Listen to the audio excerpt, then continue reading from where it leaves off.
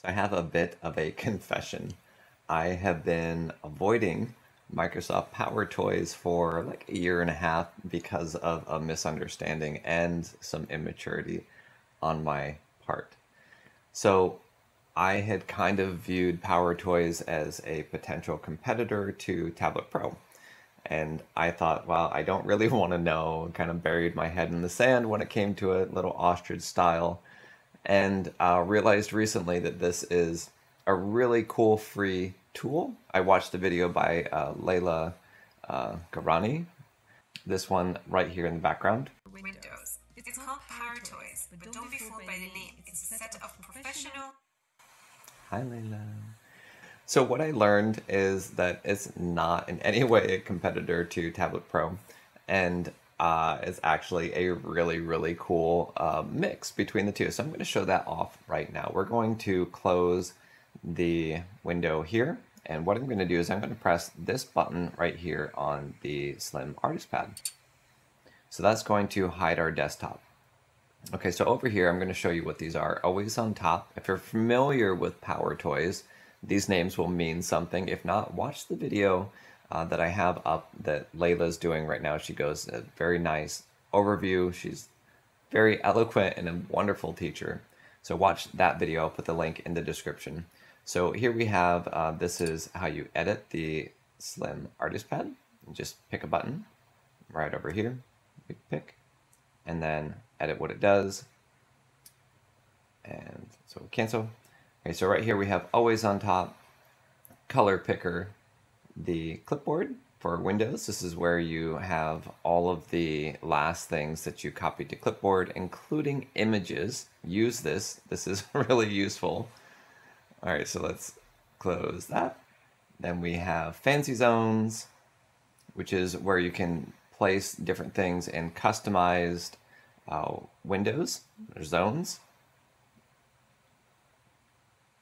This one, mouse highlighter, when you click, it puts a little circle. You can customize that. PowerToys Run, this is neat. So let's do Notepad. It opens up Notepad, and now let's use Always on Top. Now this is always on top, so if I open up OneNote, you can see that this is going to stay on top of OneNote until I uncheck Always on Top. Really useful. Okay, screen ruler. If you're doing UI work or trying to figure out the width of something, its pixel dimensions, this is really useful. Here you can see, I can actually see the exact pixel dimensions of something on the screen. And this actually works with actually designed elements. So here, if I click on this vertical one, you can see here in OneNote, it's actually measuring based off of UI elements. This is really very cool. Okay, so let's close that and disable that. Okay, and then I have Cortana and the touch keyboard here. This button right here expands this out to a larger window. And a even larger one that includes modifiers. Okay, let's undo always on top. And then right here, text extractor. This is show or hide the desktop. Undo. Here is task switcher, so we can switch between windows. We have transparency, which is really useful. So here, if we select, looks like we have that pinned always on top. Okay, so what we're going to do is we're going to make OneNote transparent. You can see through it to the notepad. This is especially useful, like if we have this video. Okay, so let's say we have this video that we're watching with Layla, and we're going to go into OneNote. Now let's say we want to watch the video and do notes in OneNote at the same time. So we're going to press the translucency tab, and when we press play, Super handy tools for everyday use. So we can write here, super handy tools. And you can see that we can make notes while we're going through. Like a Swiss Army knife, it's all free. You can see that we can watch content and take notes very, very easily using this transparency tool. Transparency is part of the pen tool. This is a combination of Tablet Pro tools and the PowerToys tools. So okay, we have escape key, and then right here is text expansion. This is with KeyPress OSD. If you're not using text expansion yet, you should be. It will save you a ton of time. So up here at the top, you put in a little tiny shorthand.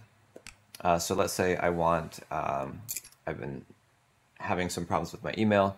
So I have this abbreviation right here, period late, and it's going to replace out here. But let's go ahead and actually open up the one that I made already.